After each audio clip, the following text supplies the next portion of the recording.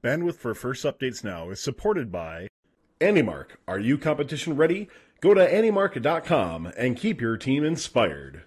And by the Blue Alliance. Keep up to date on all live and archived First Robotics events and team stats at thebluealliance.com. First Updates Now is brought to you by viewers like you. Fun relies on the generous support of our fans in order to continue to keep creating content. Please consider donating, giving bits, or subscribing. Subscribe for a few bucks a month or for free through Twitch Prime. And don't forget that our subscribers get 5x chance to win on all giveaways.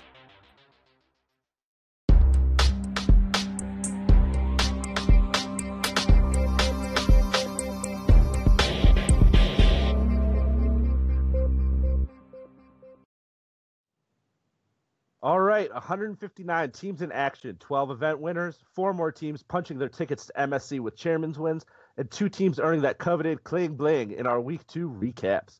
All this, the top 10 teams in FIM voted on by you, and some previews for our 5, count them 5, Michigan districts coming up in Week 3. All coming up tonight on InFiMidation. Reporting for First Updates Now, I'm PJ. I'm Nick. And I'm Allison. All right, Nick, we had our first West Side event this week at the St. Joe District, not to be confused with the Indiana District of the same name. Why it's the same weekend every year, I cannot tell you. So why don't you go ahead and tell me what happened out there? All right, so we had 40 teams compete this weekend at St. Joe. We were watching at least when the stream was working, but no one was surprised to see 2767 Strike Force from Kalamazoo end qualifications in the number 1 spot. The reigning world champion, they selected 3452, the Green Engineers from Berrien Springs, as well as 6615, Bell Voxelbots from Belleville.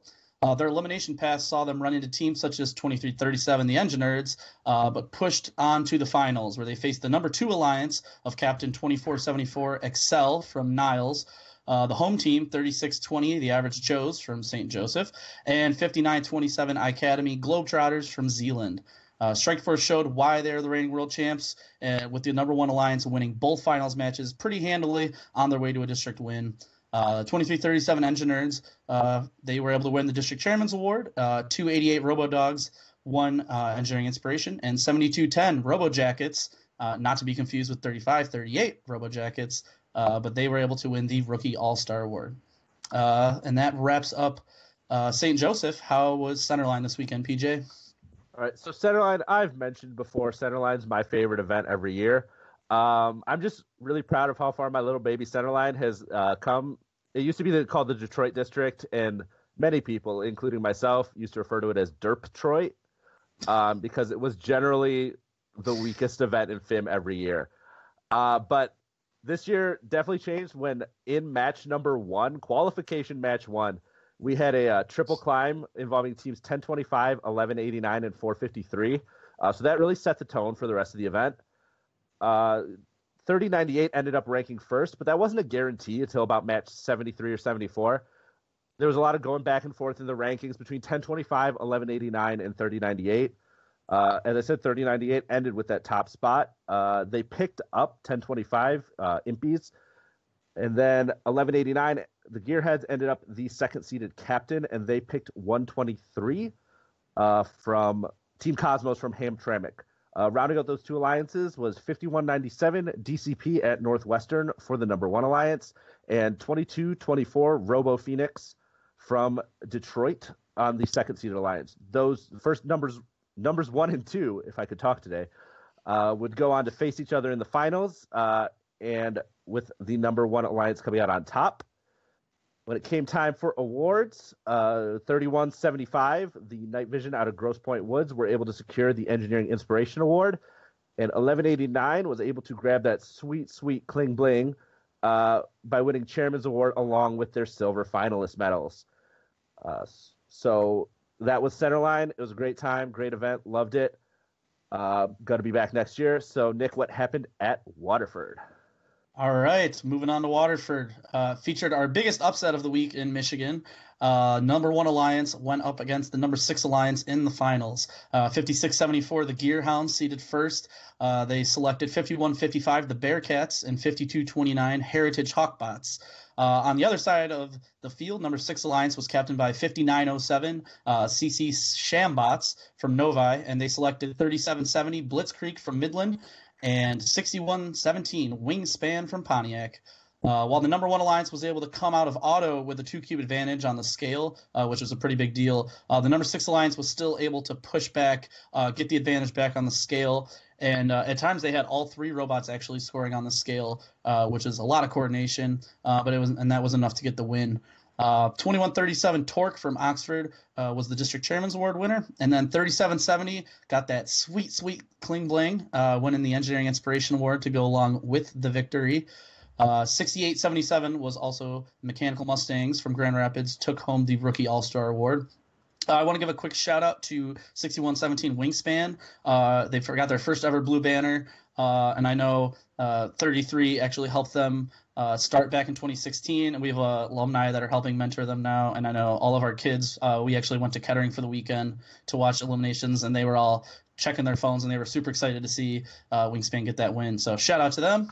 And so speaking of Kettering, we're going to move on to Kettering 2. Allison, you were there all weekend. How was Kettering 2? Yeah, Kettering 2 was a really interesting event. I was super excited to be there all weekend. I want to give a quick shout out to a couple interesting robots that I really enjoyed getting to look at. So 314 Big Mo, or the Megatron Oracles, had a really sick, like, quick moving switch/feeder robot strategy. They got out in the semifinals, but they were a really interesting robot, and I'm excited to see what they can do for the rest of the season. And then we also had 3707, which was the Techno Dogs, and they had a really nice swerve. We were all calling Dirty them swerve. the dirty swerve all weekend, and it was a lot of fun. And they had such an amazing spirit. They were just a great team to get to watch. So let's get into who won the event. So in the finals, it was the first alliance versus the second alliance, pretty predictable, but it was a very interesting match. We had 4003, the Trisonics. They were the first ranked seeded team, and they ended up picking 494, the Martians, and 7144, Next Strike Hydra, which is a rookie team this year. And they were up against the second ranked alliance, 3707, the Techno Dogs with the Dirty Swerve. 217 was their first pick, the Thunder Chickens, and 6193, Legend of Robotics. The finals went into 3 matches. The first one was taken by the first alliance. Final score 343 to 273. It was really close, back and forth between the scale. But the first alliance took it. And the second match went to the second ranked alliance with a final score of 326 to 477.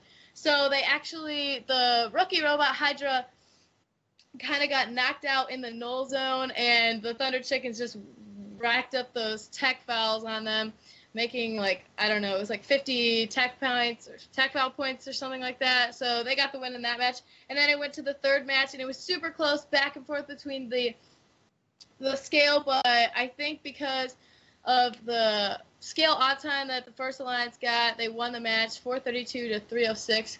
It was pretty interesting. But the one thing that I was surprised about between all 3 of these competitions, final matches, was the double climb strategy that these teams were actually having a lot of success at. I always thought that the double climbs would be with, like, another robot carrying another, but these robots were able to both latch onto the rung and climb up at the same time, so it was super cool to be able to watch that. I think both alliances had success with that in those 3 matches and all of the elimination matches. So looking at awards, we had 2619, the Charge, take home the Engineering Inspiration, and 3667, the Mechanum Knights, first time ever winner, Chairman's Award at the event. They'll always be the Poho Robos in my heart. That was their old name. They were the Poho Robos for forever, and I'm still salty they changed their name. I didn't even know that. That's cool. Yeah, I'll just say real quick, like, if everyone's looking for really entertaining matches out of Michigan, I think Kettering was probably the closest eliminations that Michigan has seen so far. Like, all of the elimination matches for the most part were pretty competitive. Maybe not the quarterfinals so much, but definitely the semifinals were competitive. And then the finals, it really was, like, back and forth the entire time. A lot of good robots in those finals. So if you haven't watched the Kettering finals already, I would go check that out. PJ, you have any teams that kind of traveled abroad outside of Michigan that you want to give a quick shout out to? Yeah, we had 6 or 7 teams travel down to the Indiana St. Joe event this week. And the 2 I want to shout out were 3357, the Comets, and 74, Team Chaos. They actually ended up winning the event with 1024 kilobytes out of Indiana. So 3357 was just absolutely dominant down in Indiana all weekend. So good job on bringing that gold back to Michigan, guys.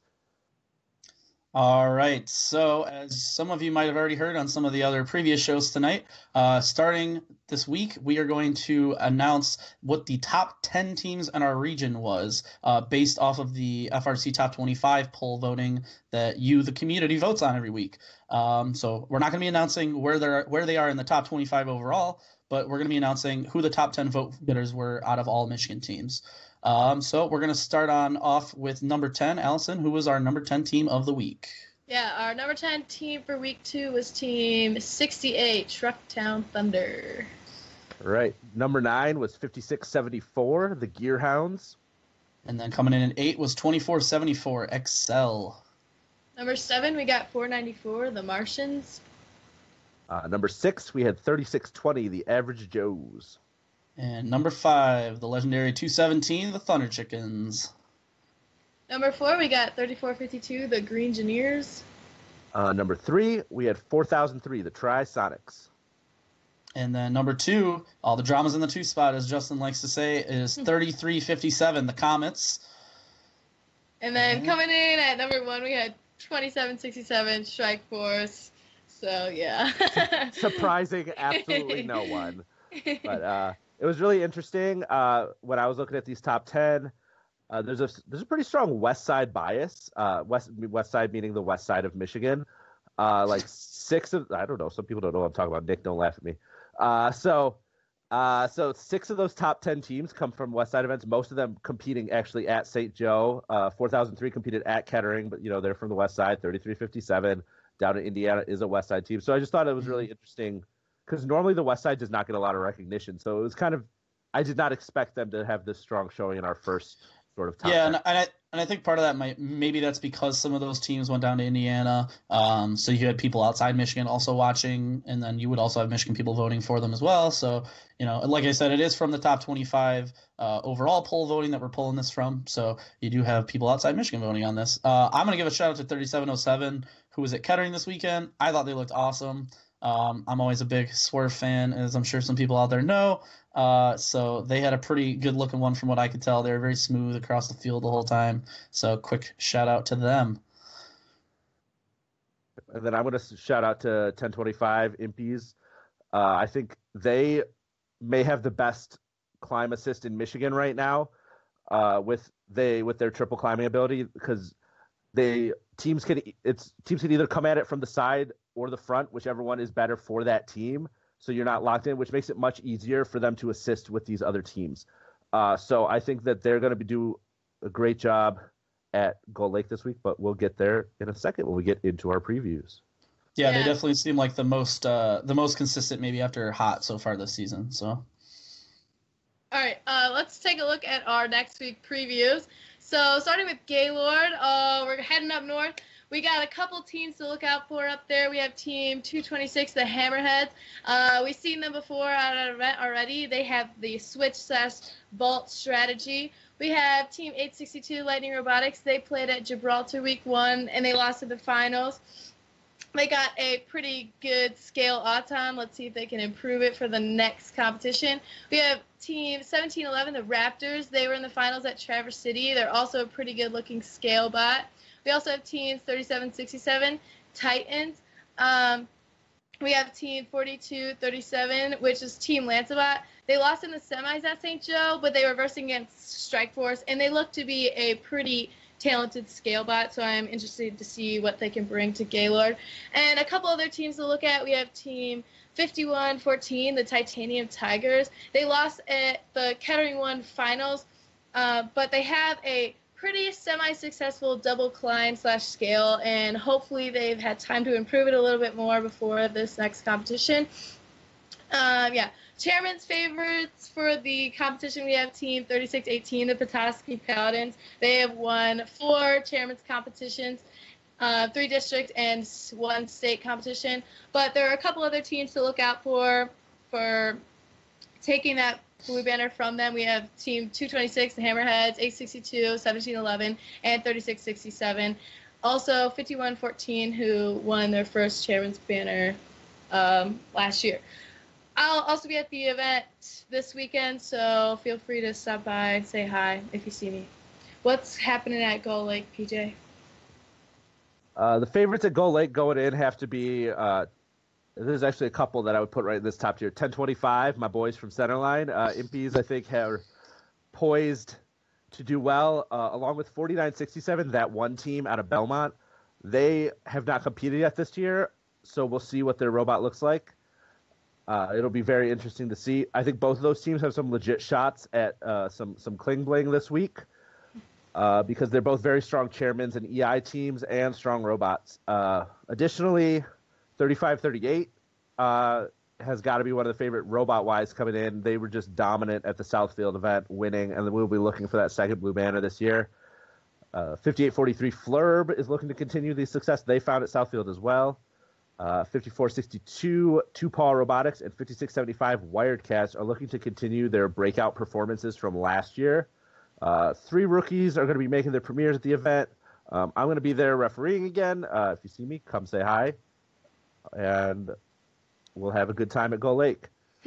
Heading up, I guess, even farther up north to Escanaba. Yeah, it looks like I got all the up north events this week. But looks like there's a couple teams heading up north as well. We have 245, the Atombots, who were the Kettering Week 1 winners. We have 894, the Power Chargers, and also Team 1322, the Genesee Youth Area team. Those are pretty much the only 3 southern teams heading up there, but we have a couple northern favorite teams that everyone seems to love, and they get a couple blue banners up north every year. But we got teams 904, D-Cube, 3602, the Robomos, and Team 4391, the Bravebots. We also have Team 5505, which I noticed their V2 Robotics. They have won the Lake Superior State University Blue Banner in 2016, and then last year they got both the Traverse City and Gaylord Banner. And I noticed that this year they're going to Escanaba and Alpena, so it looks like they're looking to grab the blue banners for all the up north events, which is pretty cool.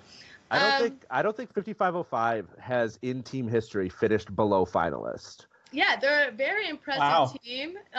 Just not many people know about them, but I'm excited to see what they'll bring to Escanaba this year. Okay, there was an interesting reveal video that we found.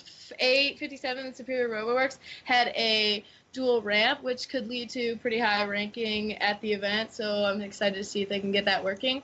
And then we also have Team 6637, the Beta Wolves, who were Rookie All-Star last year, and there are 5 other brand new rookie teams who are going to be at the event. Chairman's winners, it's looking like we have a little bit of competition between 1322, the Genesee Robotic Area Youth Team. They just won EI at Kettering Week 1, and they have a lot of previous chairman's experience. But then up north favorites, we have Team 3602, the Robomos, the host team for the event. Everyone up north really loves the Robomos, so I'm excited to see what they can bring for chairman's as well. What's happening at Lincoln this week?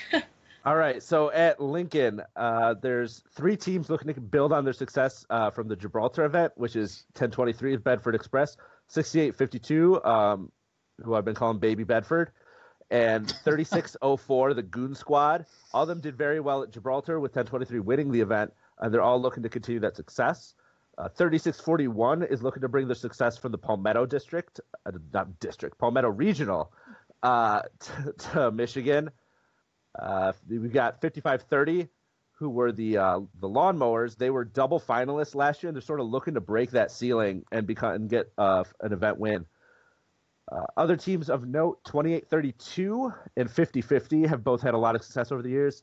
And then Team 910, the Foley Freeze, will be making their premiere. They had 3 event wins last year, and then they were finalists on their division at MSC. However, they lost their entire drive team, So it's going to be interesting to see, and that the drivers were what made those event wins, because the robot was not super impressive last year, but it was just driven very well. So they lost that entire drive team, so it's going to be very interesting to see if they're going to be able to recover. Now we're going to Nick. Hello. It's been a rough day, guys. Okay, so Nick saved probably the best district for last. What's going to happen at Milford? All right, it is Milford. So 25 of the 40 teams competing at Milford this weekend have played once already. So it's definitely going to be a more experienced event, but by no means is it all experienced teams. But I definitely expect the game to be raised compared to what a lot of these teams saw in week one that have competed already. I think going in 33 is definitely one of the heavy favorites. I'm on the team, so we're hoping to come back and win a second event for the season. But the home team, 67 hot, is definitely going to be looking to get the win after finishing as finalists at Southfield. They've got a really good dual climber, maybe probably the best in the state, at least as far as reliability goes right now. In addition, 27 Rush played up in New York in week one. They're looking to improve on that. 51 Wings of Fire had a pretty good showing at their week one event. 548, 2960 are both going to be playing there as well. I expect pretty good things for both of those teams as well. As far as chairman's goes, 33 already won at Southfield, so they are out of the running for chairman's here. I think definitely the big two favorites going into this weekend have to be either 548 or 503. I think just about everybody would be surprised if one of those two teams do not come out the winner. So the question, I think, is going to be who beats the other. So that wraps everything up for our previews. We're going to move on to a quick discussion topic. We don't have a lot of time. But real quick, we just wanted to kind of point out, it seems like so far, at least especially in Michigan, a lot of these matches are kind of getting decided either in autonomous mode or in the first 15, 30 seconds of who controls that scale at the beginning of the match. It seems like whoever controls the scale, regardless of hangs at the end, generally win. I'm not even sure we've had a dual hanging team alliance even win elimination so far in Michigan. So, what do you guys think about that? Is that going to continue to happen throughout the season? Are we going to see that evolve a little bit? What do you think? What do you guys think?